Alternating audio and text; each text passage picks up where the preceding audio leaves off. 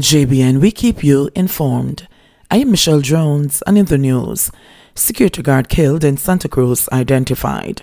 Please remember to subscribe, like, share, leave us a comment, and click the notification bell to receive our daily news items. Detectives from the St. Elizabeth Police Division have commenced a major investigation into a daring attempt at a heist in Santa Cruz, St. Elizabeth on Wednesday, March 3, which left one guardsman security guard dead and the two others nursing gunshot wounds.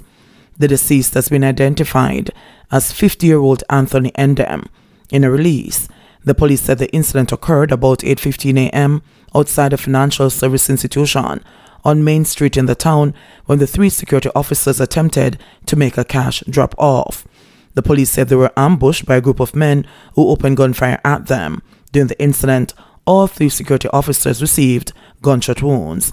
The police, who were said to have been quick on the scene, transported the injured men to the hospital where Endem died while being treated.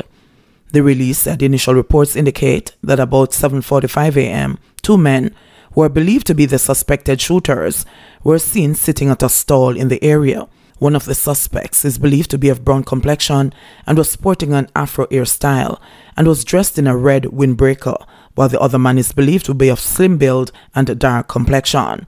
The police said despite the fatal attempted robbery, data indicates that there was a 12% reduction in robberies in the parish last year, which was said to have been achieved through crime reduction strategies.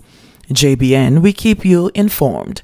Please remember to subscribe, like, share, leave us a comment, and click the notification bell to receive our daily news items.